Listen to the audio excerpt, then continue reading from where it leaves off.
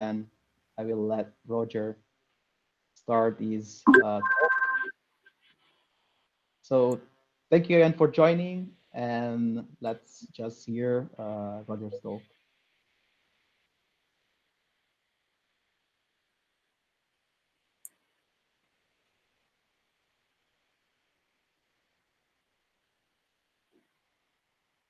Roger, you're free to start whenever you want. Yeah, okay.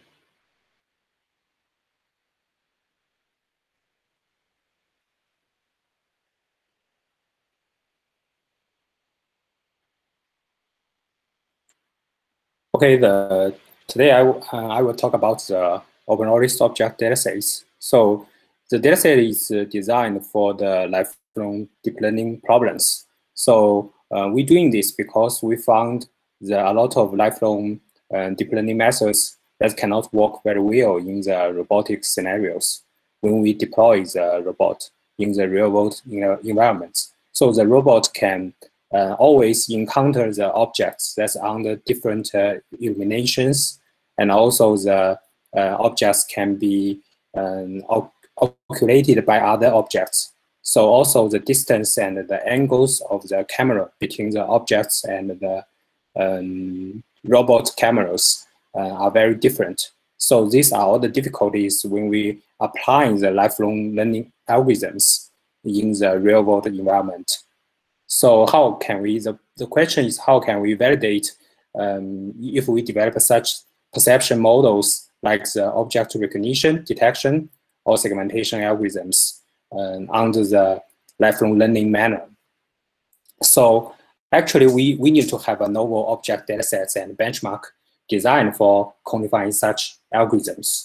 So that's why we propose such datasets and propose some benchmark methods for quantifying the lifelong learning algorithms. So here is the platforms of the OpenLORIS datasets. So actually we mounted different sensors with the cameras, RGBD cameras, the laser, and also some IMU. So these datasets, the cameras, the sensors is quite difficult to align all the data calibrated very well. So actually, we're using the RGBD datasets in the OpenLORIS-Object datasets. And also, we have another dataset called OpenLORIS-Sense. The Sense dataset is designed for benchmarking the lifelong SLAM methods. So today, I talk about the object recognition. So we're only using the RGBD cameras. So it has RGB and the depth images. So this is one of the samples, some of the samples taken from different views. So actually, we're doing this because we found when the objects moving around the robots moving around the objects, so it can see the objects from the different views. So it can get a lot of data from the objects when the robots encountering different illuminations or even with some occlusions. So we quantify this kind of difficulties explicitly. So we compared with some of the data sets that's for the object recognition. So as this table 1 shown, so the OpenLORIS-Object datasets has explicitly quantifies all the illumination, the occlusion, and also the final dimension of the objects in the images. So, and also we get the data on the different scenarios. For example, we get data at the home, on the office, and also the campus and the shopping mall. And also the dataset is acquired by the real robot mounted with RGBD cameras. So the real world challenges is explicitly quantified in the datasets. So our dataset is separated with different difficulty levels. So this is one of our main contributions in the lifelong learning. And also, this is the difficulty levels of the object recognition. We separated 3 levels. For the easy one is the level 1. So the illumination is very strong. Is is the occlusion is 0%. So the objects, you can see the objects very well. And also the object size in the images is larger than 200 times 200 pixels. For the level 2, so the illumination sometimes is not good enough. And also the target object is occluded by some other objects. So you need to remove the objects you didn't want to recognize. So this is this is also very challenging. So the highest level of difficulty is with the illumination is very weak, and also it has a lot of percentage of the target objects has been occluded by others. The total number of the instances is 121. So all the objects is collected from 20 different senses. Besides the classification problems, so we also consider to make the benchmark as the lifelong object detection or the segmentation tasks. So we provide some bounding box and also the mask of the objects. And also for the first version of the OpenLORIS-Objects, we didn't provide the bounding box and the mask, but now we provide the bounding box and the segmentation, the mask informations. So here is 2 examples. And also we utilize the 4 different evaluation metrics for quantifying the lifelong learnings. So actually, as we can see, the learning accuracies, this matrix is the column is we training on some of the task, and the row is that indicate we testing on different other tasks. So the triangle of the matrix, the bottom triangle of the matrix means that actually the memorization capabilities of the model on the previous task, and also the forward transfer is the generalization capability of the model is another yellow indicated. So the overall accuracy is the overall performances of all the tasks you have tested. So the first benchmark model is called the single factor analyze. So we separate different tasks. So for example, the illumination is task 1, and also we set the learning order of these challenges when we change the different illumination of the objects when the robots encounter. So the second is the occlusion, and also the object pixel size, and also the final the clutter informations. So then the benchmark 1 intends to investigate how the learning order of different difficulty levels can influence the lifelong learning capabilities of the system. This is also the another quantified results of the 9 lifelong learning algorithms. So actually the backward and the transfer accuracy is very low across all the methods we investigate. So each node of the spider chart is 1 method, such as the EWC, LWF methods. And also the multitask methods seems to be the best, is cumulative methods, cumulative. So this method is based, I think this is an overfitting problem. So these methods using all the data to training the model and then do the testing. And also the second benchmark is the sequential factor. So we concatenate all the different environment challenges together, and then they encounter different level of difficulties. So it's together we have the 12 different tasks. So each challenge has 3 difficulty levels. So they will encounter 4 challenges with 3 difficulty levels each. And also for the for the accuracies, the 4 different metrics of the 9 algorithms, we have found the accuracy still is very low. It's a lot of problems, such as backward transfer, the forgetting problem hasn't been solved very well. So here the conclusion is that actually the bottlenecks of developing perception system is the major is the forward transfer. And because I think the all the lifelong learning methods is focused on the overcoming this kind of problem of backward transfer. So all the methods performs very well because it can avoid the catastrophic forgetting problems. But a lot of continual learning methods didn't focus much on the forward transfer.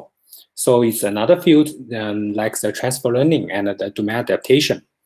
So the second conclusion is under the ever-changing difficulty levels, when the tasks is longer, so the accuracy drops sharply. So the performance of all the state-of-the-art methods degrade. The third is that I think the OpenLORIS-Object is also one of the novel IGBT datasets designed for quantifying the lifelong learning algorithms. So the final is actually we provided the datasets online. So actually this is one of the paper accepted at the ICRA this year. So we collect the main contribution is from Intel, the Tsinghua University, and the City University of Hong Kong. So we have provided also our sample codes, implement how to utilize the dataset and how to quantify with 9 lifelong learning algorithms using OpenLORIS datasets. Okay, thanks. Thank you so much, Roger, for your presentation. Does anyone has a specific question we can ask Roger so that we can move right away to the next presentation, and then we can have an extended, let's say, Q&A session at the end of the 4 spotlight talks?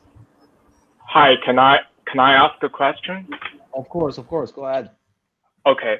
Hi, Roger. So my question is, compared to the current deep learning methods, like for each task, you use a separate model, and compared to the current state of algorithms, what is the advantage of continual learning? I think that it's still in the research stage, and yes, yeah, I think the advantage of continual learning, the mainstream of continual learning methods is focusing on we can keep the accuracy of your system doesn't degrade. So actually, if you want to learn new tasks for the standard deep learning methods, your system performance after training with the new data, the performance will drop. Sometimes drop a lot when you're testing on the older data sets. But the mainstream of the... Okay. What about, like, for the old task, you can just use the old model, and for new task, you can just use train another new model. So you have 2 models right now, and for different tasks, you use different model. Does it seem to be better? Yeah. This is called the parameter isolation methods in the continual learning. So someone investigated this kind of methods, but I think it's not efficient in the real world applications. We cannot do a lot of models for different tasks, actually. We need to find their shared structure or the shared knowledge across similar tasks. So that's what the continual learning wants to explore. Okay, so what is the reason for not being efficient? Does it because such as the storage for different models or the training time for different models? And so is it that reason? You mean the efficient? Yeah. So compared to the multiple models for multiple tasks and continual learning methods. So what is the reason for not being efficient? Okay, so the efficiency means such as latency for the inference. So also the lightweight model can increase your inference speed, and also can increase your training speed, and also the model storage, the model size. So such as this metrics, and also some power management. I mean the power consumption of your model when you actually use that. Okay. And last question is, do continual learning algorithms has already applied in some real world robotic products? Actually, we are going to this direction now. Yeah, we're doing a lot of efforts on this in the Intel robotics platform. We have a platform called Hero platform. That's the we also have a SDK that's included some of the continual learning algorithms already. But now the gap is, as we can see, we didn't have a large-scale benchmark data sets to testing the lifelong learning algorithms applied to the real-world scenarios. Yes. So we collect the data ourselves with some universities. Okay. Yeah. Thank you. Yeah. Great. I think Thank we you. can move this discussion also to the end. I will remind Sure. points that we touched now, and we can continue the discussion later on. But now let's listen to the talk of Gabriele Graffieti from the University of Bologna, as I said. Maybe Roger, you can switch out your presentation, and Gabriele, you can. Okay, I'll try.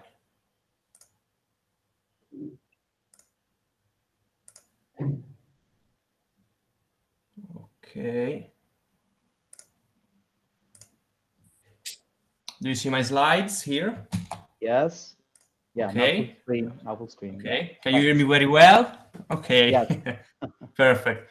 Hello, everyone. I'm Gabriele Graffieti. I'm a PhD student at the University of Bologna in Italy. I'll talk about continual learning over small non-I.D batches of natural video streams.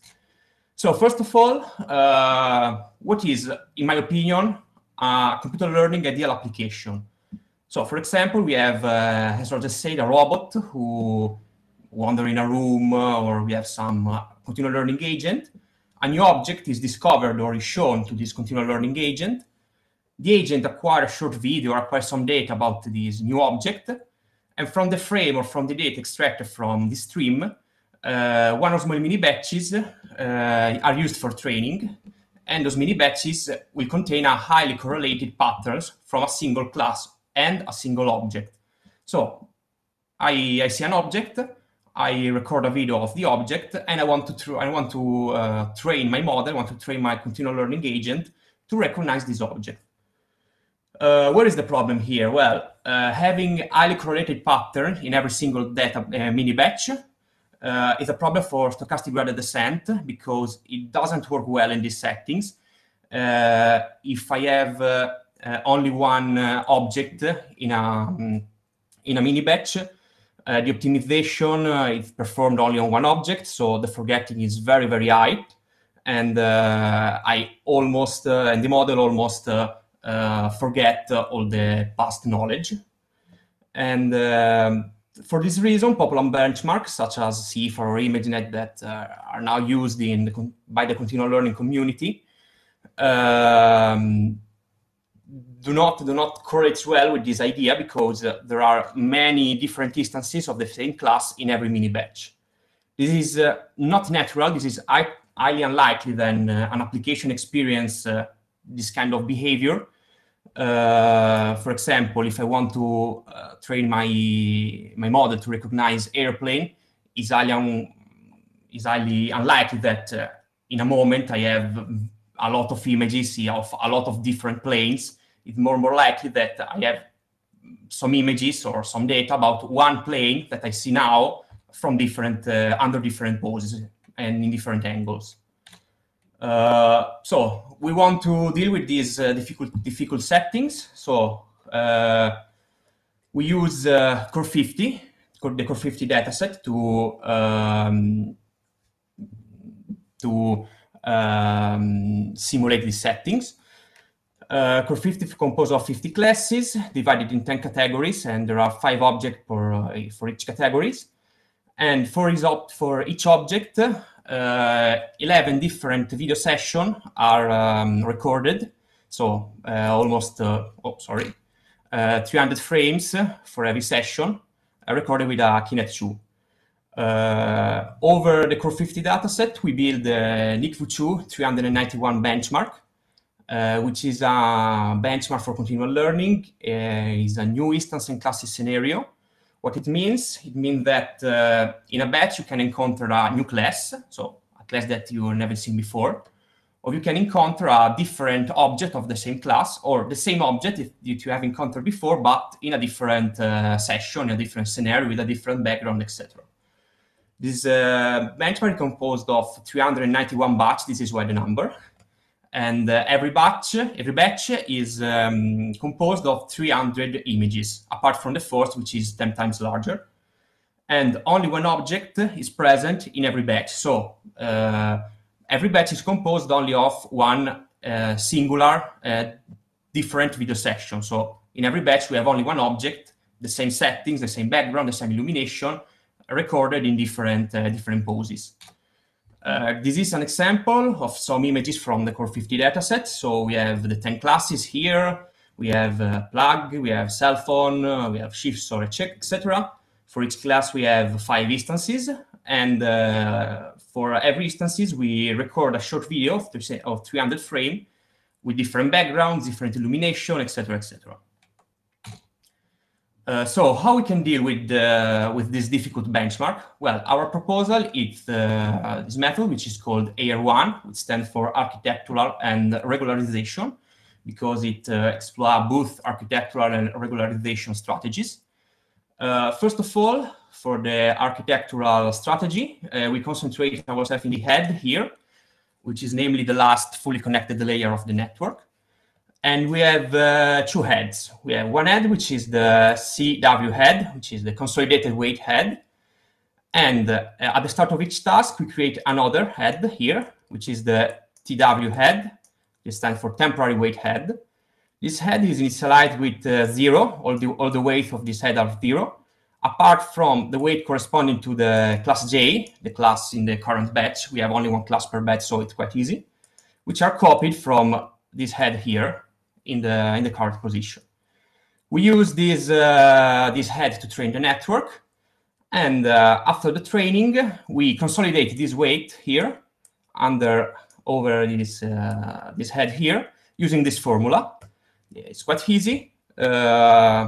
The J stands for the weight associated with the current class J in the batch, and W plus J is just a weight, which is calculated as the square root of the number of example of class J encountered in the batches before the considered one, over the number of example of the class J in the current batch. Okay. For all the convolutional layer here, we use synaptic intelligence to limit the update of important weights.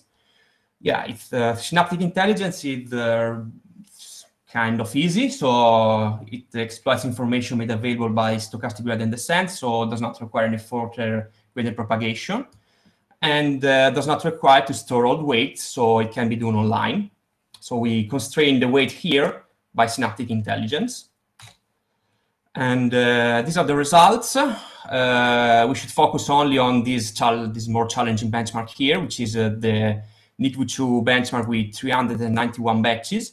Those are two different versions of the same benchmark, but with less number of batches. But we want the result in this, which is more challenging. And as we can see for the plot, many continual learning strategies like learning without forgetting or elastic weight consolidation totally fail to learn anything in the settings.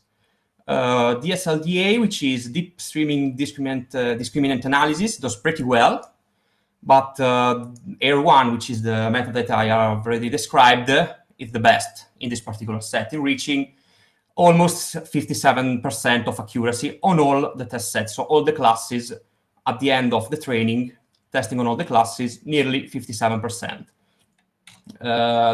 These are some other data. So the training time, the runtime of the training, which is quite good because it's almost 40 minutes. For example, the LSD8 79 minutes, so it's quite more, almost double time. And no data is required, no further data. Only 12 megabytes of parameters are required mainly for the synaptic intelligence pass. So we have reached 57%. Accuracy in this scenario is good. It's not so good. How we can improve it? Well, for example, we can improve it with replay. Why replay? Well, because it's really straightforward, really easy to implement. So just store patterns here and replay them through the network. So it's really straightforward, really easy to implement, and it's really effective. An effect of replay with our algorithm, which is AR1, is that there is no more need to constrain this weight here with synaptic intelligence, because replaying pattern act as a constrainer, so act as a refreshing for the memory. So there is no more need to constrain the weight and not changing them. So our algorithm becomes AR1 free, just stands for all the weights here are free to be changed as the stochastic gradient descent as the network wants. And moreover, if only few images per class are taken, there is no critical impact on memory, so it's not a problem. Those are the results with using replay. So the dashed curve here is the AR1 algorithm that I've explained before without replay. Using only 1,500 replay patterns, we gain almost and more than 20% point in accuracy. So we are really slowly closing the gap with the cumulative strategy, which is the strategy of it's the training of the network having all the data. So it's a sort of upper bound. I collect all the data and I train the network with all the data, not sequentially. I didn't say it before. We used a mobile net version 1 network for all the experiments. And we used images on 128 by 128 dimension, RGB, so 3 channels, the image of core 50. And we reach almost 77%, if I'm not wrong, using only 1,500 patterns on replay, which are less than 100 megabytes of memory. So we are happy, we are very happy. So yeah, we have resolved the the continual learning problem. It seems so, but it's not so easy, because replay, in fact, inserts some problems in the algorithm. First of them is here, replay memory. We need memory to store the pattern. In our setting, it's not a problem. We require less than 100 megabytes. But if you really want a really lifelong learning agent, this can be a problem. Just for example, if you have 1,000 classes like ImageNet, and we want to store only 20 patterns per class, we need almost 4 gigabytes of memory. So it's quite a large amount of memory, especially for low-level devices and not a server or PC. But the most important problem, and the ugly one, is that replay requires extra forward and backward steps. So the training time increases a lot. I'll explain it. So we have the data here. The data, when I train the network, have to be here, goes in the forward pass. So we have to go through the network. Here I calculate the loss. And after I calculate the loss, the gradient has to be retropropagated, backpropagated through all the network again. If I use also replay pattern, this means that for every mini batch, all the replay pattern, or a significant amount of them, have to traverse the network in the forward phase and calculate the loss here, and have to backwarded. The loss have to be backwarded, so all the gradients have to be calculated for all the layers here. This highly increase the training time, increase the calculation required. And just an example, while IR1 without replay, it need almost 40 minutes to train. Using only 1,500 replay pattern requires more than 2 hours. So more than doubling the time using very, very little replay memory. So this is the real problem. It's not the memory, it's the training time. We want our model to be real time. We don't want to wait a few minutes to recognize and to train the model on only one object. So what is the solution for this problem? Well, we can use latent replay. So not storing the input images here, but extracting some activation of some hidden layer here in the network, storing them and replaying them. Why? This is way better than storing input layer input data. Well, first of all, because usually the feature of the network extracted here are smaller than the input data, so they require less memory to be memorized, or in the same amount of memory you can memorize more of them. Moreover, activation are usually sparse, so they can be quantized or compressed with negligible accuracy loss, so further decreasing the need for memory. But the most important thing is efficiency. I'll explain it that. In these settings, we have the data here. So the data should, in the forward pass, traverse the network until here. Here we take some of the replay pattern, we concatenate with the data, and both the data and the replay pattern have to traverse this part of the network. Here we calculate the loss, we backpropagate the gradient of the replay pattern and of the real data until here. And from here to the input layer, only the gradient of the real data is backpropagated. So we have a portion here of the network that is not traversed by the replay data, speeding up very, very much the training, because we don't need to the replay pattern to traverse all this part of network. Obviously, this latent replay layer here can be moved. So if it's moved towards the output layer, the portion of the network that have not to be traversed by the replay pattern increase. So the speed up increased at a cost of a slightly decreasing in the accuracy of the model. While if we want the top accuracy, we can move the latent replay layer towards the input layer. We need more computation because the portion of the network that have to be traversed by replay and input data increases, but the accuracy is higher than moving the replay layer on the opposite direction. There are some results here in the plot here on the left. We have the phenomenon that I explained before. So here we have the accuracy using IR1 free with image replay, so the typical replay.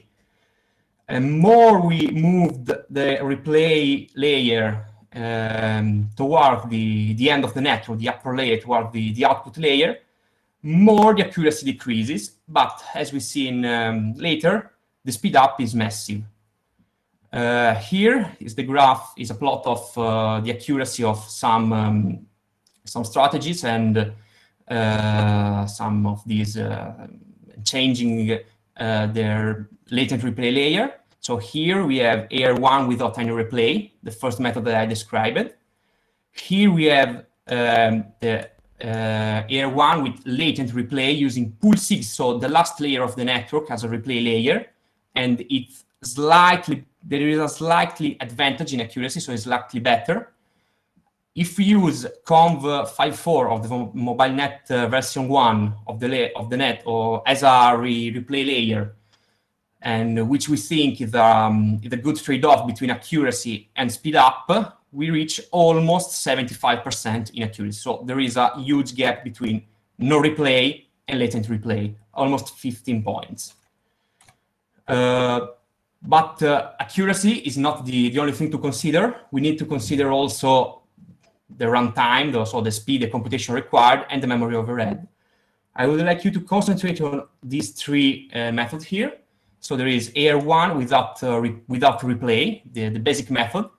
It requires nearly 40 minutes to train on all the NIC Vuchu 391 benchmark. No replay memory, just 12 megabytes of overhead for the synaptic intelligent parts. And it reached almost 56% of accuracy. Then we inserted a replay at the level of images, so traditional replay. We raised the accuracy by almost 20 points, so reaching 77%, but the training time highly increases to more than 2 hours. And we need 75 megabytes of external memory. If we use latent replay, so at COM5.4, which is our internal layer of the mobile net, the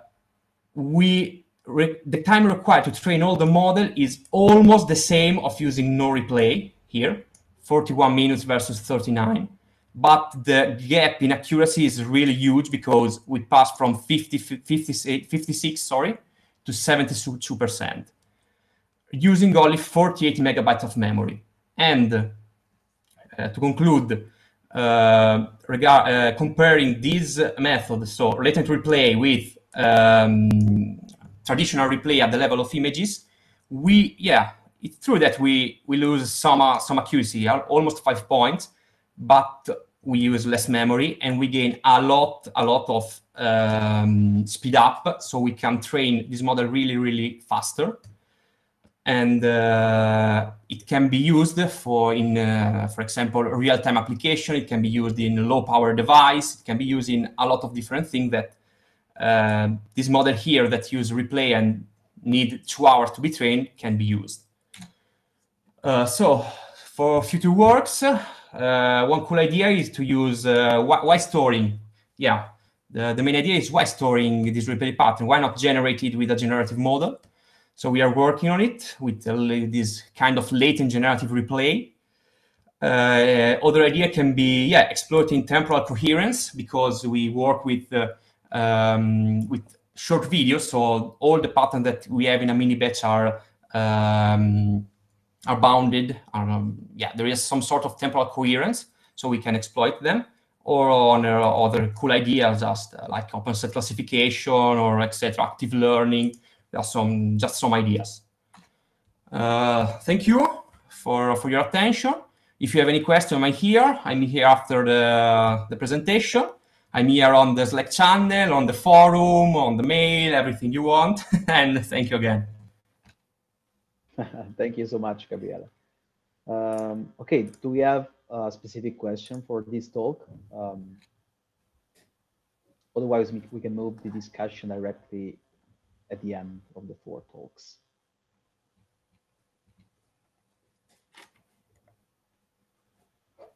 Okay, so let's move to the next talk of this meetup. And Tyler I.I.D from Rochester Institute of Technology she's going to present Remind Your Neural Network to Prevent Catastrophic Forgetting. So thanks, Tyler. You can start presenting now. All right. Okay. Thanks everybody for having me. Oh, can you see my screen? Yes, we can see. Okay. Thanks for having me give this talk today. My name is Tyler Hayes. I'm a current PhD student at the Rochester Institute of Technology, and I'll be presenting our work, Remind Your Neural Network to Prevent Catastrophic Forgetting. So a quick outline, I'll give a brief overview of 2 popular incremental learning paradigms. I'll then talk about how replay is used to mitigate forgetting, except there's a couple of problems with current replay implementations. So then I'll talk about how we propose the Remind architecture to overcome these limitations. I'll then present some experiments on image classification and visual question answering, and then I'll close out our talk. So in incremental batch learning, we break a data set into several batches. At each time step, the learner first receives a batch of data that consists of 1 or more classes. The learner then loops through this batch of data several times, and then it's evaluated after learning the entire batch. Recently, this approach has demonstrated much success. You can think of your methods like iCarl or end-to-end incremental learning. It actually makes the problem easier because these large batches are I.I.D, which helps with the catastrophic forgetting problem. However, as you can imagine, all of these things are slow, right? Waiting for a batch of data to accumulate before learning, looping, and then evaluating after a batch is learned, these are all very slow. The other thing is that batches consisting of multiple classes, reducing the problem to I.I.D learning isn't super realistic, right? That's not how humans learn, and we would like to do something that's a little bit more realistic. So why doesn't incremental batch learning suffice? I think we can sort of all agree that in a real-world application, agents are required to learn and navigate in their environments in real time, right? So you can think of a robot that's traveling around its environment. You would like it to immediately learn new information and then evaluate it on its information that's been learned. You could also think about smart home appliances where you would like it to learn user behavior immediately, and similarly web-based agents, right? So this is why we introduce online streaming learning, or we use this paradigm. So in online streaming learning, our instances have temporal correlations and are non-I.I.D. So you can think of the video stream sort of like what was just presented in the last talk, right? So at each time step, the learner receives one single new example, it learns that sample, and then it can be immediately evaluated instead of having to learn over these big batches. Similarly, we also allow the learner only a single epoch through the entire data set. So the advantages of this approach are that it is closer to how humans and animals learn, right? We learn from real-time perceptual sequence streams of data. New instances are learned immediately, which means we can evaluate our learner immediately, and it makes it better suited for real-time applications. But what about the catastrophic forgetting problem? This still happens in online learning. So replay has recently demonstrated much success in neural networks for mitigating forgetting. So we sort of already talked about this, but just briefly, replay involves storing a previous subset of examples, and then when your new example comes in, you mix it with all of your previous samples, and you update the neural network by fine-tuning it on this mixture of examples, and then you can make your prediction. So how is replay actually implemented in current neural networks? Well, people store a subset of raw images. You could think of storing maybe 100 images for each class. And the reason we store images is so that we can perform representation learning and update all of the convolutional layers in our network. Researchers recently have been able to find that they've improved performance by using things like soft targets or distillation and data augmentation, right? However, as the last talk mentioned, storing raw pixels is memory intensive, but it's also not biologically plausible. In fact, there's actually a couple differences with how replay is implemented in human brains and how artificial neural networks implement it. So there's two large gaps between how biological and artificial neural networks implement replay. So hippocampal indexing theory postulates that the hippocampus stores compressed representations of neocortical activity patterns, which then are reactivated during consolidation. It also postulates that visual inputs are high in the visual processing hierarchy. You can think that you're not actually storing or learning raw pixel representations, but rather some compressed representation. The second I sort of alluded to earlier is that animals engage in immediate online streaming learning from non-I.I.D experiences, whereas a lot of current lifelong learning networks are actually doing that incremental batch learning paradigm that I mentioned a couple minutes ago. So in order to overcome these two challenges, we present the Remind architecture. A preprint of our paper is available on arXiv if you're interested in more details. So Remind stands for replay using memory indexing, and it's a brain-inspired model that is consisting of two key ideas. So the first key idea is to store compressed representations of intermediate layers. So you can think of storing some mid-level latent CNN feature for replay. And the second idea is to control the stability and plasticity by freezing part of the network. What I mean by this is if I extract some feature from the middle of the CNN, I could just freeze the layers before it and only update the later layers of my network during incremental training. Storing compressed representations, we say that this is sort of our implementation of hippocampal indexing theory, and we're going to use tensor quantization to do that, which I'll talk about in just a minute. And then by controlling the stability and plasticity of the network, we're only updating those high visual processing areas. So this is actually more similar to how humans learn incrementally over time. So before we get started talking about Remind, I just kind of want to lay some foundational notation so that we're all on the same page. So I'm going to denote my images by X. And then basically what I'm going to do is take a neural network and I'm going to decompose it into two subnetworks, right? So you can imagine that my first subnetwork consists of the earlier layers of the network, or I'm going to call them the frozen layers, and this is G. And then I also have my later layers, or these are going to be my plastic layers, and that's going to be called F. So you can imagine that if I do F of G of X, then I get the output or the predicted label for a given image. I mentioned before that we're going to end up storing compressed representations from a middle level of the CNN. I'm going to actually call those Z. So basically, if you push an image X through the layers G, then you'll get a representation Z.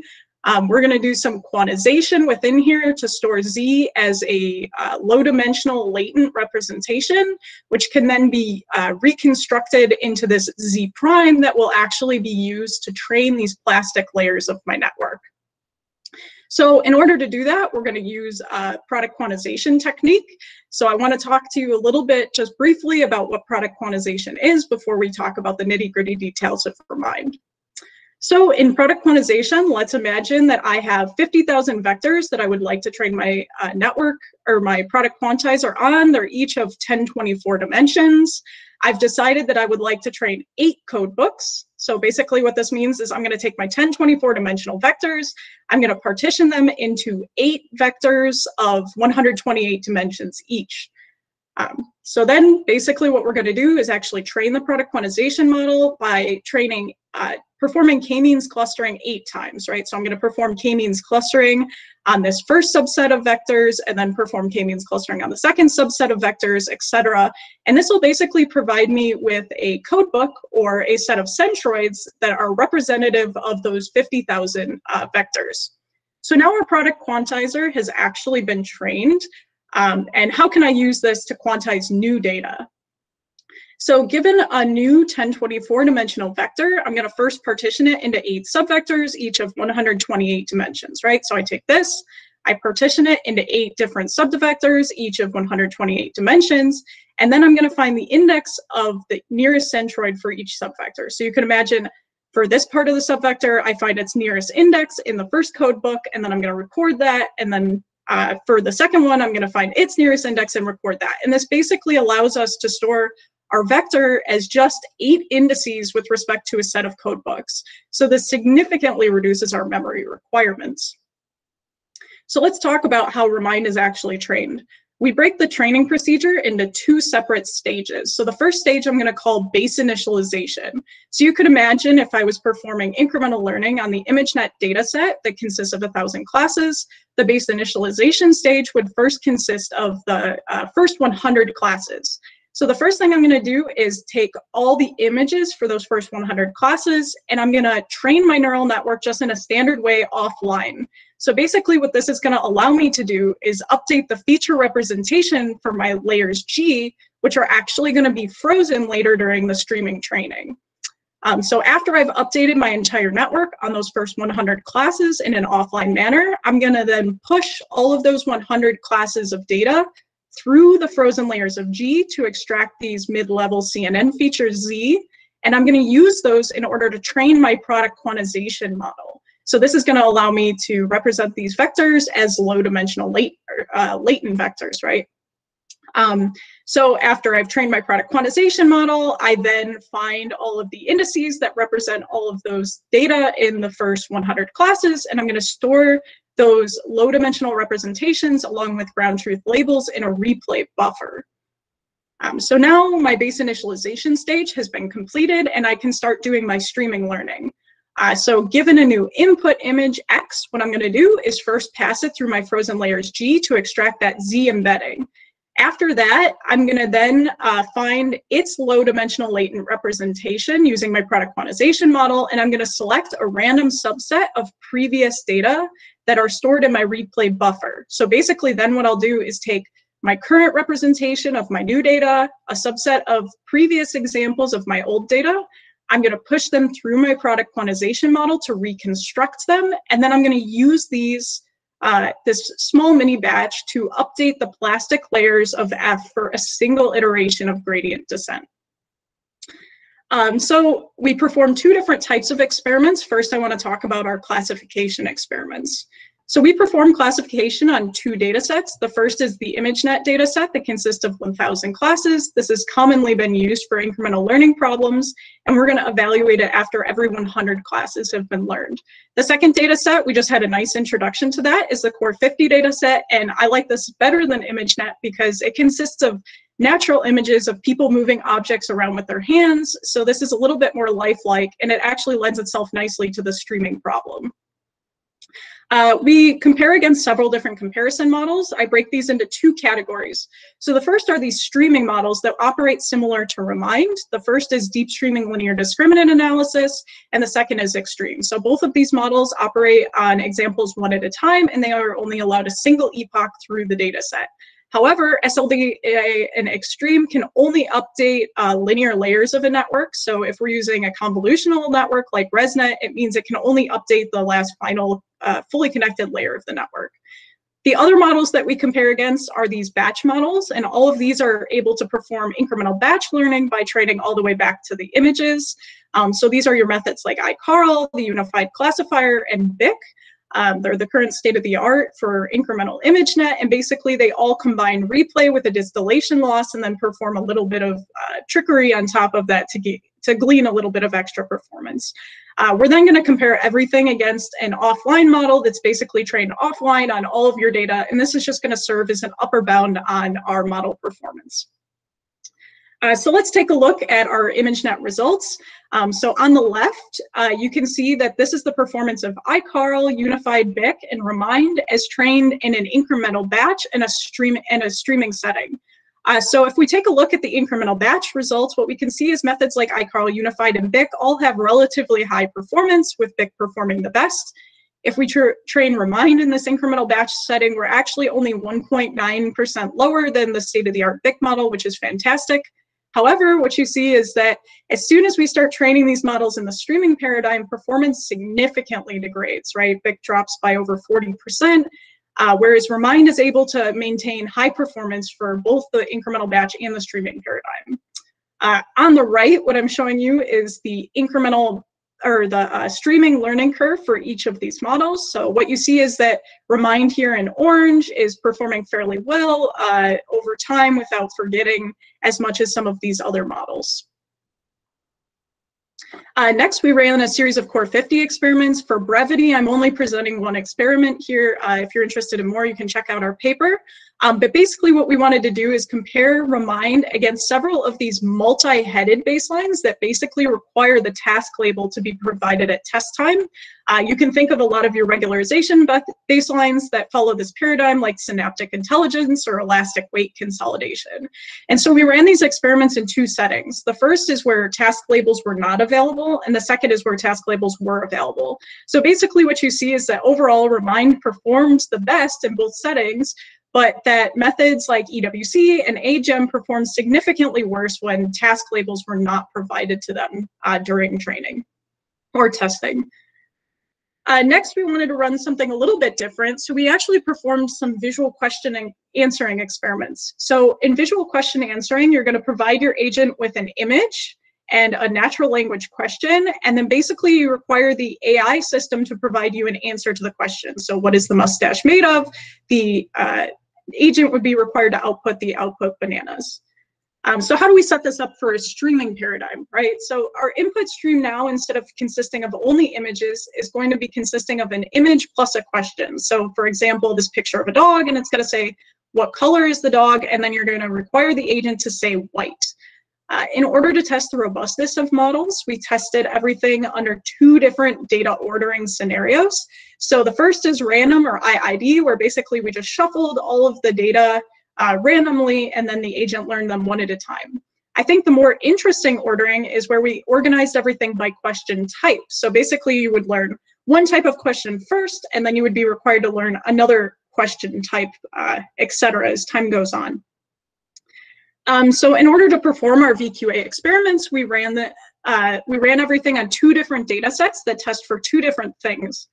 So the first is the TDI-UC dataset that tests generalization across different tasks. You can see there's questions regarding scene classification or activity recognition and counting. And these are natural images. On the right, you'll see this popular Clever dataset that basically tests for multi-step compositional reasoning. So basically, it's these synthetically generated images that ask questions about the relationships between different objects in the image. So first, I'm going to present to you our TDI-UC results.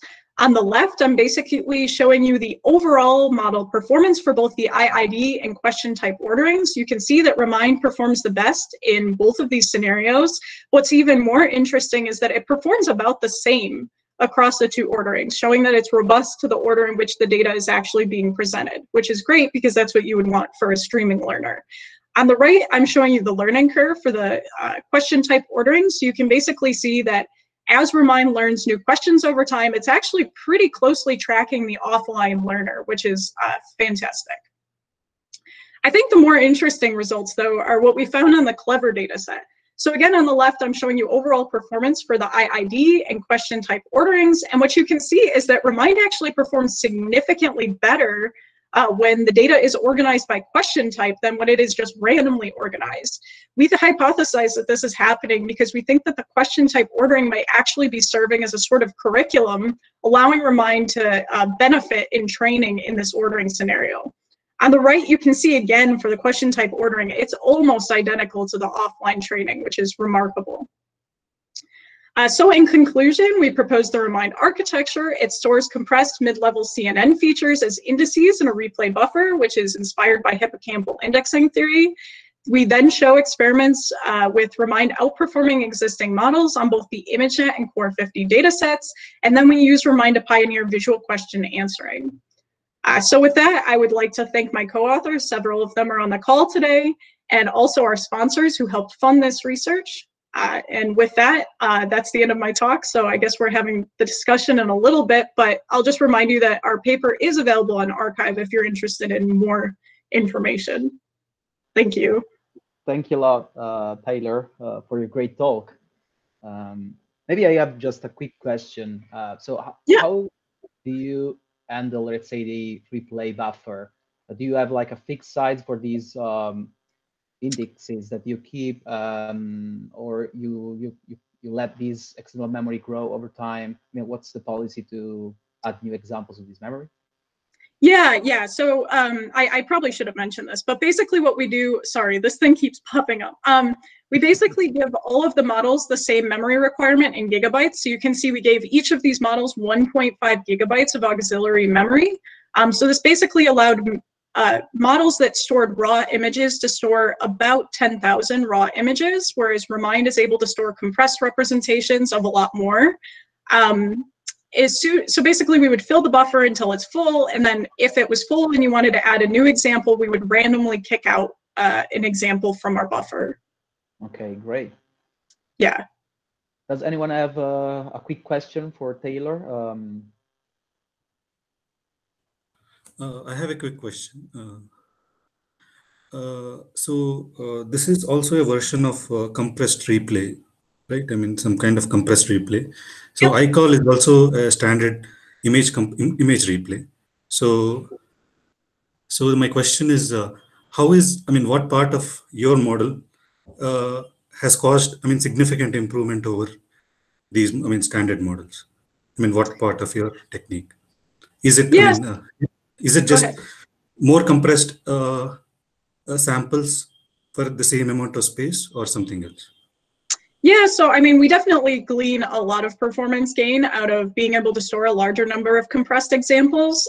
We also ran several ablation studies in our paper, but we also, I didn't talk about it, but we use a version of Mixup on the quantized tensors, which actually gives us some performance gain as well. But yeah, I would say that our biggest thing is probably being able to store more compressed representations. Okay, thank you. Cool. Thank you again, Tyler, for your talk. Thank you. Maybe we can move to the next spotlight, not so spotlight presentation from German Parisi. German, are you here? I have seen you before joining. I am here. Let me see Great. if I can. So you can hit the present now button on the bottom right of your screen. You should be able to see that. Yeah. And then you can use your screen or your entire desktop or a specific window as well. Okay, now we are seeing your slides. Right. Great. Full screen, right? Yes. Awesome.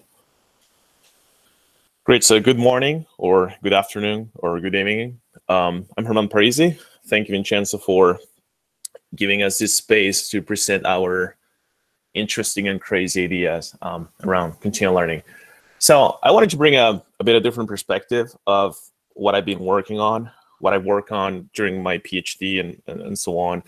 And I think this should complement pretty good the approaches that we've seen today. And it's more about how we design continual learning approaches for robotics. Before I start, so my webcam is not working, so I do have a very good and a very bad picture of myself at the end of the talk, so you know who you're talking to. Right, so let's start with continual learning research questions. So these are the research questions that we are, let's say, sharing in our continual learning, continual AI research page, which are the questions that we believe are interesting and still represent open challenges. And we know there's a lot of studies around what are the key principles and mechanisms that yield learning in the brain, so lifelong learning in the brain, and the reason why, well, mostly in neuroscience and so on, people just refer to learning. So it's kind of implicit that the learning process is continuous. And then I would like to focus on the second and the third one, which is how do we actually model continual learning approaches that better capture the flexibility, robustness, and are scalable as the biological systems. And the reason why I'm interested in this is to actually be able to deploy these continual learning systems into embodied agents or robots that can interact and learn from a highly dynamic environment. So it can be very challenging to have these complex learning agents that can learn from the environment. And of course, the last question is very important as well. So for the moment, we want to deploy continual learning systems. How do we do it responsibly and ethically? But that's a different discussion. So we think of two important biological aspects of learning. I think everybody here is very familiar with the concept of plasticity and the theory regarding complementary learning systems. So if you think about it, the way the brain works is that learning occurs by changing neural weights, and there must be a stability, plasticity balance in which a system is plastic enough to learn from new experiences and also stable enough not to forget what's been learned. And sorry, my alarm clock is all right. And if we think about how memory is believed to work, and in particular long-term memory consolidation, we have here the interplay between the hippocampus and the neocortex as a way to achieve long-term memory consolidation. So on the one hand, the hippocampus is believed to yield fast learning of arbitrary information, so remember any kind of event, whereas the neocortex is more about slow learning of structured knowledge. And we have a lot of studies supporting this theory, and we also have recent studies showing that also the hippocampus is able to perform some slow learning of structured knowledge as well. But anyway, schematically, this theory is very interesting, and this is a theory that a lot of us have taken inspiration from for modeling our own algorithms. In terms of neural networks, there's a lot of different architectures and paradigms that have been proposed to, let's say, mitigate catastrophic forgetting. And if I can just provide a summary of them, it's mostly about regularization methods that will freeze synapses that neurons that have already learned something. So that's the way you can protect knowledge. Or you can also protect knowledge by through network expansion. That means that as soon as you have to learn something new, you may want to extend or expand your network and allocate new neural resources, so you don't have to override previous ones. Or you can have something in between in which you can both expand the network and also update previous weights that have been learned before. And of course, on top of this, you can have additional replay mechanisms that we have seen in the previous presentations that can help mitigate catastrophic forgetting, especially in scenarios of streaming learning and or learning from small batches. And that really represents a challenge also for a state of the art in continual learning.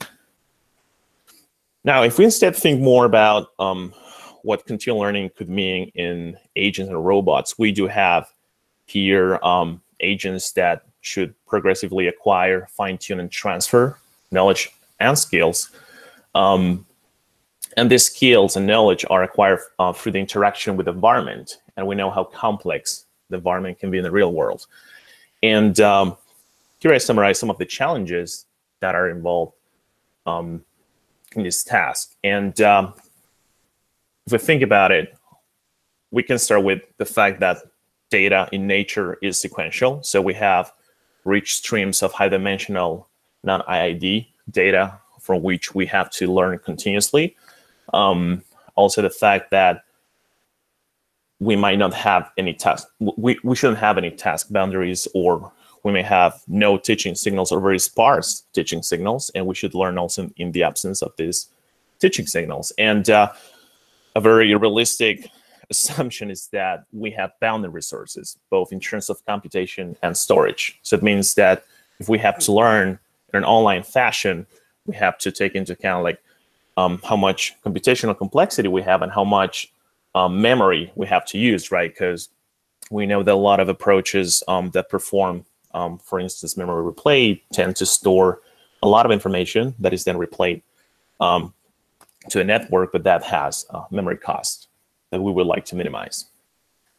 And that's how we have to come up with a better way to design experience replay or memory replay, which can be done in terms of having replay buffers, or as I think was mentioned by Gabriele, to have more generative models that are able to generate some kind of representation that can be replayed to the networks to prevent catastrophic forgetting. And here, this is all these aspects that I'm mentioning about learning have a lot to do both with online, what it's called online continual learning, and streaming learning. So there's a lot of overlap here, you know, with continual learning, online continual learning, and streaming learning. And this is a problem that I started studying back in, actually, 2016, when still continual learning was, I think, well-established field, but a lot of the work that we have available today was not there. And I was interested in understanding how to learn from sequences, more specifically from action sequences. So all my PhD was about human action recognition with deep neural network self-organization, so unsupervised learning. And I was interested in to see how much I could learn from these sequences in an online fashion without forgetting. And this is, without really going into detail, this is just an example of a hierarchical architecture that is combining posture and motion features to then have a more complex representation of actions. And this is to some extent with a lot of oversimplification, modeling what is happening in the brain in terms of recognizing human motion. So we have the ventral pathway and the dorsal pathway that then are combined, the STS. And I was interested to see how much forgetting I have if I have to learn incrementally. So if I have to learn 10 actions, which is basically a classification task that I perform with unsupervised self-organizing networks. But of course, in these experiments, I did have some forgetting, even if something that I'm, let's say, a fan of is neurogenesis. So I'm very interested in seeing how we can mitigate catastrophic forgetting neural networks through the use of neurogenesis. So I was using growing required networks that actually allocate new neural resources whenever you have novel information to be learned from. And I performed some experiments showing the difference and the advantages of using growing networks over using static networks, and also how actually a replay can be an additional mechanism to improve even further the performance of a growing network. And that's something that I then extended with additional replay mechanisms. So at the time, I was also interested in Core 50, and that's actually how I started corresponding with Vincenzo. And I implemented this, let's say, simple framework in which I have the interaction between the episodic memory and semantic memory. So which is two stacked self-organizing networks that can grow and learn from temporally correlated data. In this case, video sequences from Core 50. And as I said before, so I was interested in using neurogenesis, but at the same time, of course, if you're learning from complex data or high-dimensional data, something that I think is very intuitive is to combine this kind of more complex architectures or growing architectures with pre-trained networks, right? So with any kind of pre-trained convolutional feature extractors that allow you to have some degree of, you can extract features and you know that those layers are not going to change, so they're frozen during the whole learning process, whereas you have layers in the higher part of your hierarchy which are instead changing and adapting to the input. And based on some experiments that I conducted on Core 50, I empirically found that, in fact, neurogenesis can be a very interesting mechanism to mitigate forgetting. And in this case, having replay also helps a lot. And let me actually maybe show, I wanted to show more the bit of formulas behind this, but I think I don't have it here. Anyway, yeah, so the interesting part here is how actually I use these networks also to produce latent replay. So what I was doing is not really replaying raw pixels, but instead replaying to the network the internal representations of the network itself. And I think that's something I was quite sure that I have. Oh, yeah, I think I skipped this slide. There we go. So the interesting part of the thing was to combine all the fact that I wanted to learn from sequences, and I wanted to do that in a continual learning fashion. So the idea here was to have a growing self-organizing network that can process your input. So you have, the network is basically composed by weights and context descriptors, where actually K is giving you your temporal depth. So how many frames you want to process in the past. So given a real input, x of t, what you do basically is you can compute your best matching unit, the network, which is computed as weighted contribution between the current and the past. So the present and the past. And this anyway allows you to have a pretty compressed representation of your temporal input. And then we have a competitive Hebbian learning step in which we do adapt with both the weights and the context descriptors of the network.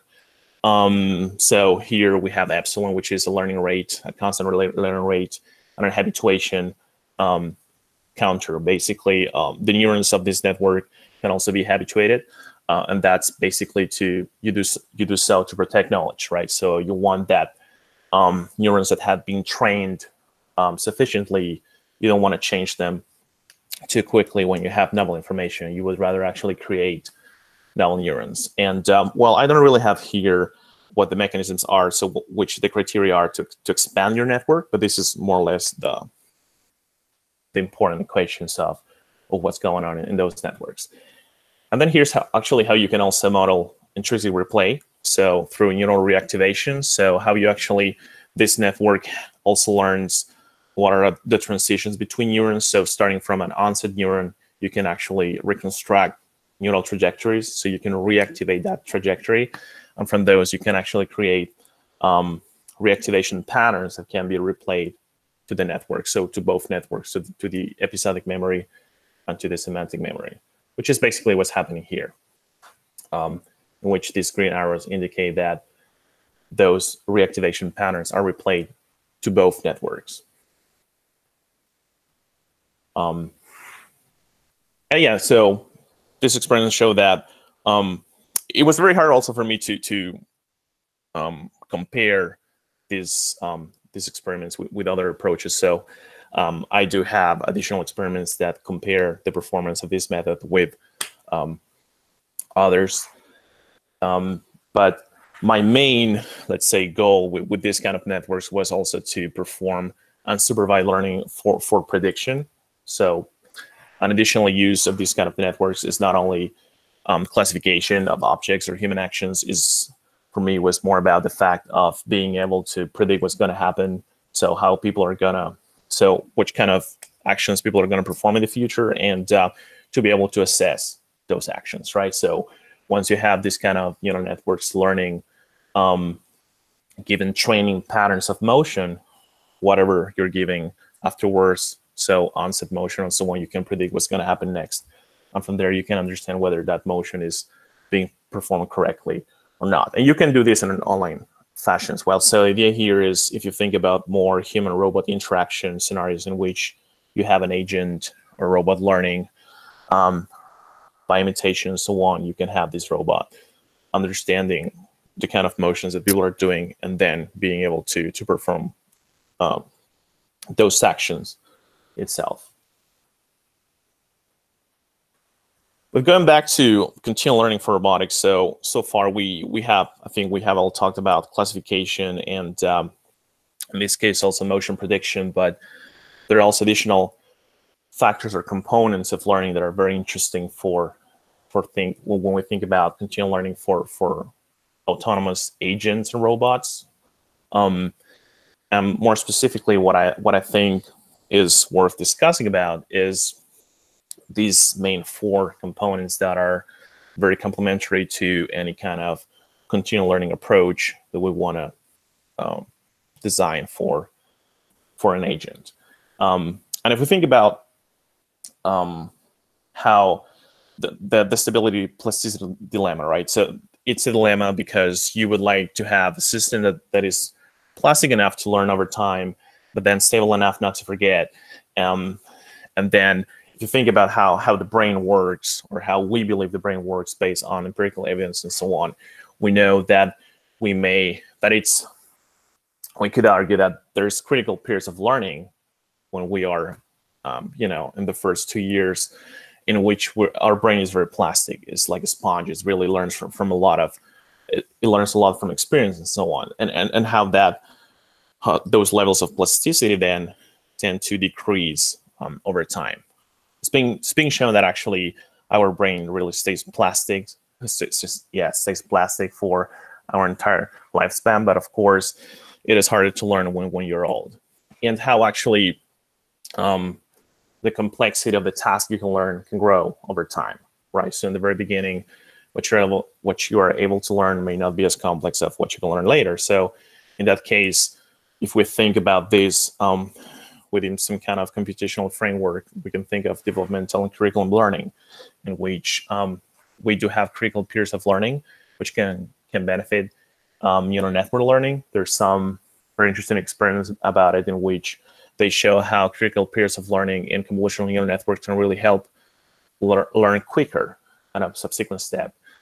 And also in the same fashion, how having a learning curriculum can also help neural networks learn faster in the future, right? So if you start from simple tasks and then you show the network more complex tasks, how that learning procedure can be optimized. And transfer learning is also very important because you want to make sure that whatever you're learning today can also be used in the future. So you have both forward and backward learning, transfer learning. In that sense, you want to make sure that when you learn a task A and a task B, learning task B is not, so learning task B is not making you forget task A. Actually, maybe learning task B makes you improve your performance for task A, and vice versa, which is, I think, a very important challenge. And there are a couple of continual learning papers and approaches that actually use transfer learning also as a metric to evaluate their methods. I would like to see more of those because I think it's very important to see how much of the knowledge that the network is learning can be reused to learn future tasks. And then we think about also in the fashion of developmental psychology, we know that we feed our networks with external input, with datasets and so on. Although if we think about autonomous robots and agents, we know that it would be very interesting if their behavior can be driven by the interplay between external and internal reward, right? So we have the environment that provides a lot of stimuli, and in terms of intrinsic motivation, we know that we can generate goals. Intrinsic reward that actually also helps the agent develop exploration strategies that are driven by the internal reward rather than external reward. And that can be extremely important in agents that have to learn from the interaction with environment, and they're not giving a lot of teaching signals. They rather have to learn through the empirical process of self-exploration. And there's really interesting work by, for example, by I.I.D in this field, in which you want to combine all these components of continual learning and intrinsic motivation for agents to learn over time through self-exploration. And finally, something that is very interesting as not only in relation to continual learning and agents, but is the presence of cross-modal learning or multisensory learning.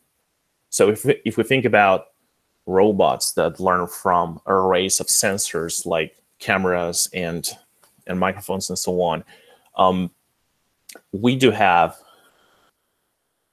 as humans as well, the capacity to integrate multisensory information, which yields robust perception and behavior. So whenever we have to undertake behavioral decisions, we do integrate multiple sensory information from like in this case from audio, vision, or haptics and so on. And multisensory integration is a lifelong process. That means that whatever we learn is also used to modulate multisensory information. And importantly, in agents and robots can be used for conflict resolution. That means that it is very much more likely to have sensory uncertainty, and it's very challenging for robots to learn from noisy environmental conditions. So in this case, we can use multisensory integration to solve those conflicts. So something we were interested in a couple of years ago was to understand how people use multisensory integration to solve conflicts, and especially how their prior knowledge can really modulate that integration process. So if you think about, for example, a very simple phenomenon, which is called ventriloquism effect, that means that when you have a visual stimulus and you have an auditory stimulus, the perception of the spatial location of that auditory stimulus can be shifted towards the location of the visual one, because vision is more dominant in that sense. And this is true for a lot of studies that have been done with light dots and simple sounds. But in this case, we wanted to go a bit further and to extend that and see how much your prior knowledge of the environment and of the world actually can modulate that. So we just modeled this very simple environment in which we have animated avatars that can move their lips or raise their arms. And then we have speakers behind them to produce human sounds. And basically we found that, of course, vision is dominating And importantly, we also found that if you learn something about the world, so something new, any new piece of knowledge would actually modulate the way you solve that conflict. So we were interested in actually understanding how we can better model this, these learning factors into an agent. Because I think we often focus on the fact that we do have data sets with well-defined images and so on, but it is also true that if you think about an agent operating in the real world, you also have to understand what you want to pay attention to. So you will have an overwhelming amount of information that comes to the agent, and so you want to know what you should be focusing on and how to solve, in this case, sensory conflicts.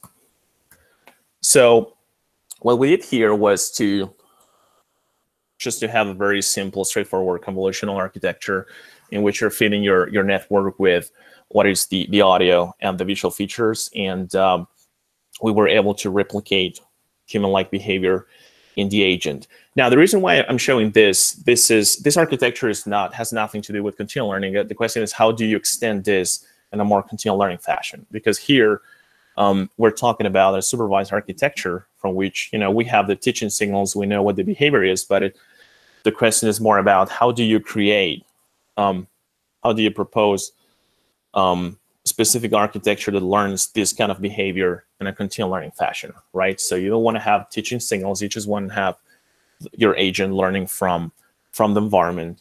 And just like it happens in humans and animals, you want to have multi-sensor integration as a lifelong learning process. So whatever the agent is learning over time also modulates the multi-sensor integration process. So back then, the proposal was to take inspiration from what's also happening in the brain, in which humans do combine spatial and associative learning representations in a lifelong learning fashion. So we could use this kind of this same growing network architectures to model this more complex framework in which we can combine audiovisual representations of the spatial representations for multi-sensor integration with higher level representations than in this case would come. So if you think about the diagram on the left, that is describing in a very simplistic way what is happening in the brain, in which we do have visual and auditory stimuli, which are processed on the one hand by the visual and the auditory cortex, and then goes up all the way to the temporal cortex. Whereas you also have multisensory processing in the brain in the midbrain areas, such as the superior colliculus. In that case, the representations you're processing are very simplified, and how actually the temporal cortex and midbrain actually communicate to really understand where your attention should be placed. So I think this is another kind of let's say applications that are very interesting for applying continual learning in agents and robots, and actually for seeing how we can better let's say reuse the architectures that we've been people have been proposing around and use it in different domains. Yeah, so that's pretty much it. As I said, so I haven't changed my profile picture in a while, 5 years, but this is what I look like today. So happy to answer any questions, and I hope I provided an interesting overview and pointers to think about. Thank you so much, German. I really enjoyed the talk. So maybe I can start by breaking the ice now, and so that we can start this debate, or at least have some questions from the other guys. So German, I have noticed that you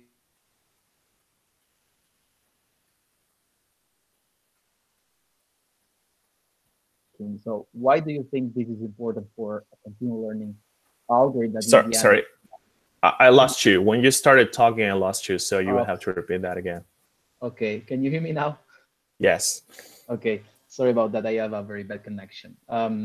So I was asking, since I've noticed that you make a lot of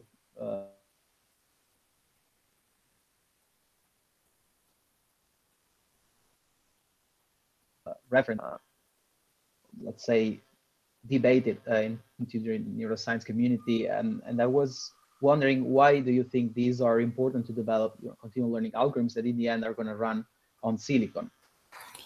So, well, I lost you again, but I think that your question is why I think that these neurophysiological aspects of learning are important for when we model artificial systems. Is that the question? Yes. Yeah, well, the reason why I think, of course, if we think about the brain, that's the best learning machine you have out there. So I think it's very intuitive that if we want to take inspiration from a learning system, the brain is probably the way to go. I think that you can take inspiration from the way the brain works in to different degrees of detail without getting lost on how neurons and so on actually work. But in particular for continual learning, I think it's very important to take inspiration from these kind of methods, because it also depends in what kind of application you're trying to model, right? So I think that if you're thinking about learning agents and robots that do operate in complex environments, I think it's crucial to understand how the brain is learning from that, right? Yeah. I think you can, in particular, if you want to take a look at the big picture, I think that many of us sometimes rightfully focus on a small sub-problem of learning. But then when it comes to, looking at the big picture, and for example, before I summarize like what I think are the 4 challenges of, online continual learning. So temporal data, learning from, without teaching signals, and, having boundaries in computation and memory, and then having some kind of experience replay mechanism when you have to learn from one pass of your data. So when it comes to putting all those components together and say, how do I propose a continual learning approach that is, tackling all these 4 points, I think it's very important that you take a look at how the brain is solving that.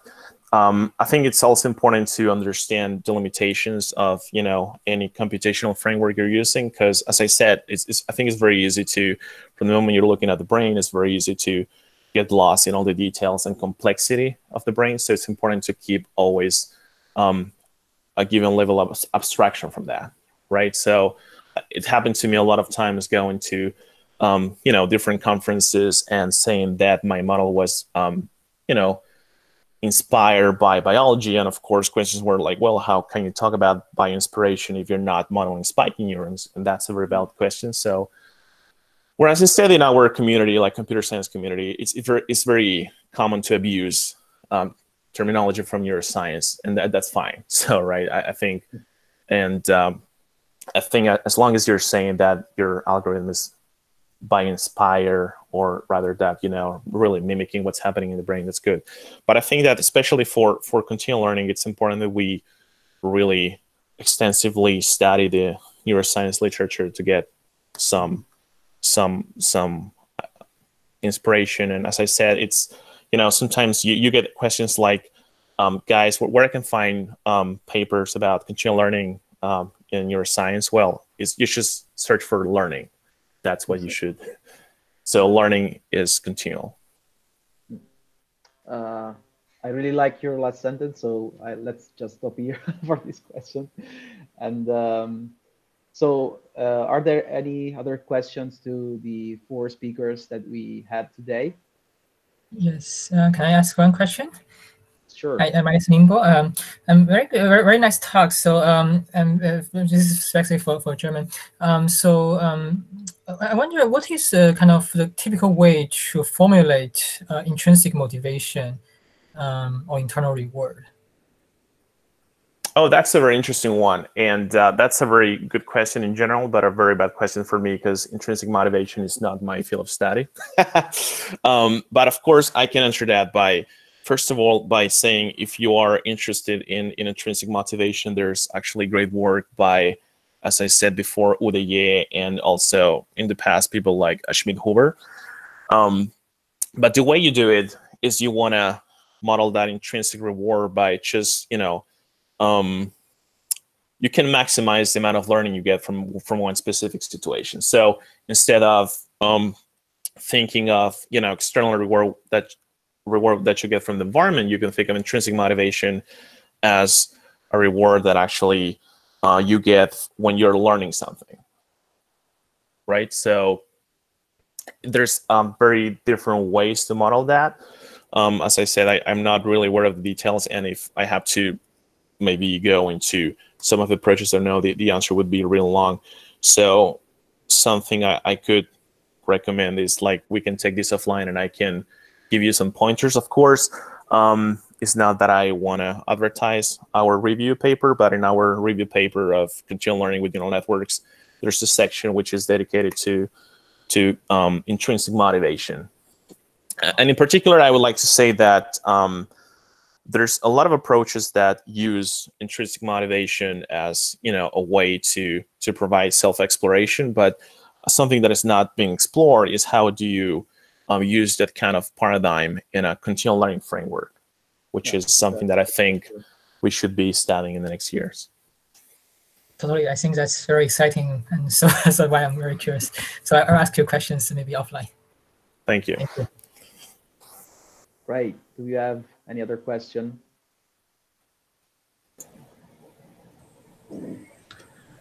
So I have a question. This is to Roger, I think, the first dataset paper, I think OpenLORIS dataset. Yep. So among the 4 metrics that were specified, the accuracy metrics, why do we need forward accuracy average for continuous learning model? Yeah, that's the question. Roger, are you still here? Did you go to sleep?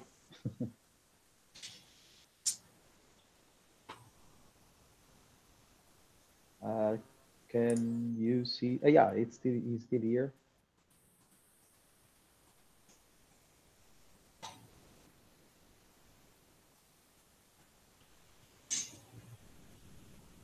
Roger, are you still here? I think he just left the meeting like 3 seconds ago. Right now. Okay, well, I can take that. I mean, Hey, I think that. Hey, Roger, hey, he's here. So He's here. yeah, Great. my connection is really, it's really bad. So yeah, for the 4 metrics, I think it's because we think the continual learning should consider different kind of metrics. For one important is for the backward transfer, as the German talk about. So that's why we learn after we learning the new task, how can our system perform on the older task? So that's the first metric, BWT. Another one is the FWT, is the forward transfer.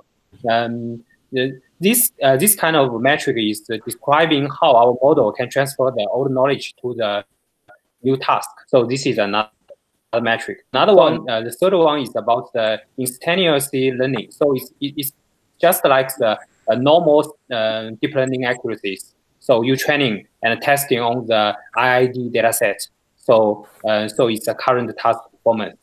The last one is actually the average of all the backward transfer, forward transfer, and the current task. So this is the mean. You can view it as a mean accuracy. So I think. Regarding the forward transfer, the forward tasks are the tasks that the model has not yet seen. I mean, the learning process has not yet come across. Yeah. So when we have to see forward transfer, I mean.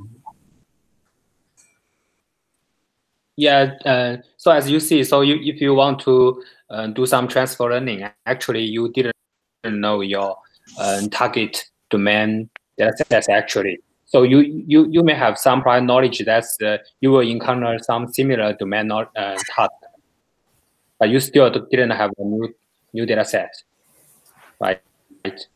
Oh. Okay. Okay.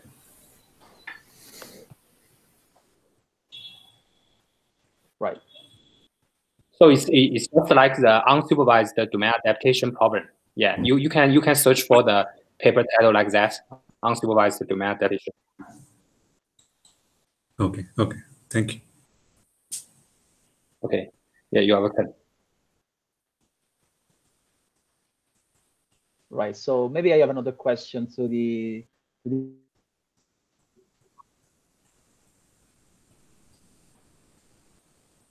with sequential streaming data.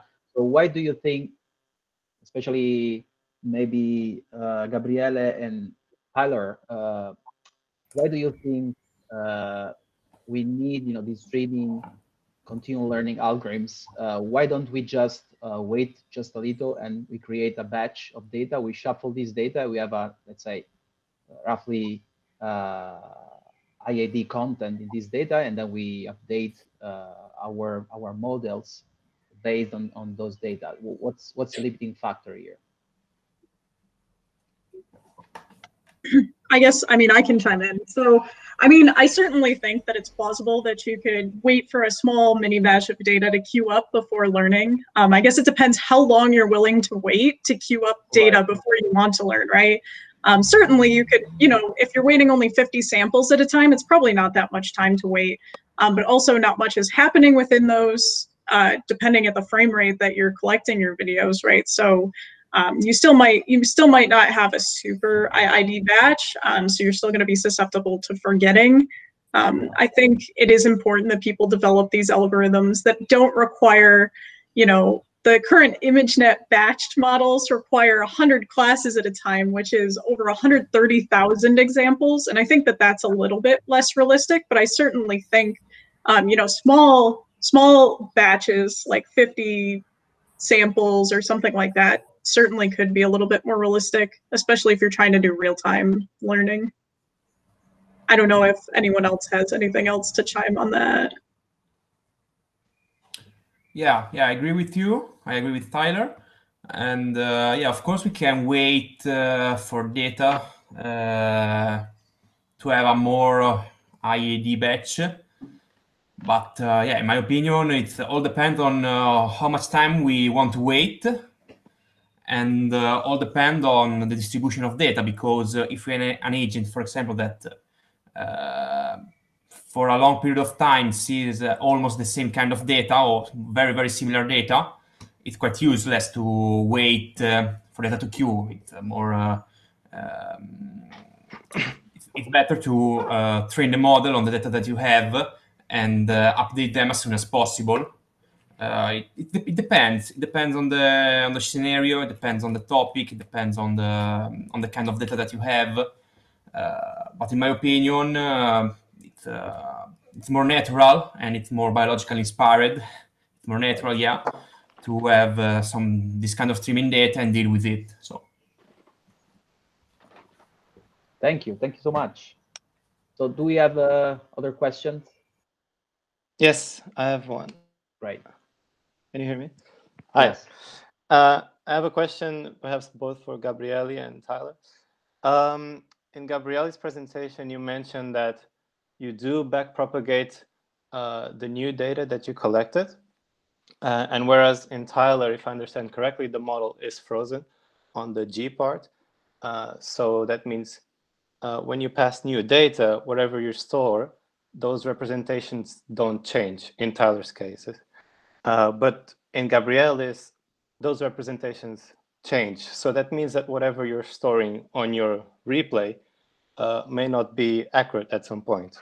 And the reason why I asked that is a good application for continual learning is data privacy.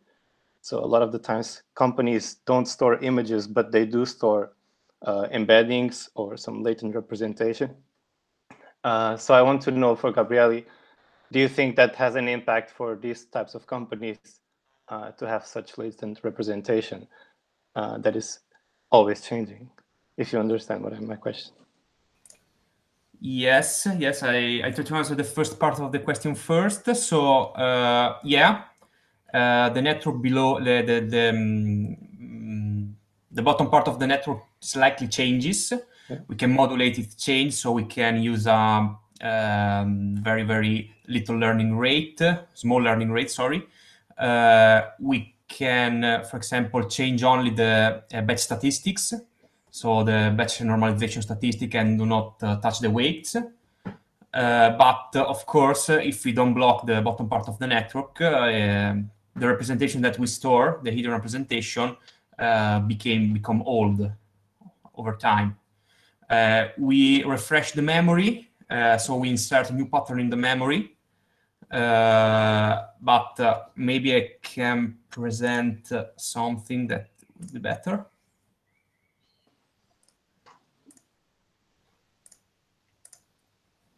Okay, do you see my slides? Yes. Yes. Okay. If you see here, all the latent replay curves have this slight decreasing in accuracy at the end. This is the effect of the aging of the pattern for many reasons. So at the end, it's more the network is more sensitive for this aging, and there are many reasons of this, but this is the effect of having pattern that are aging, so are not fresh, because this part of the network slightly change.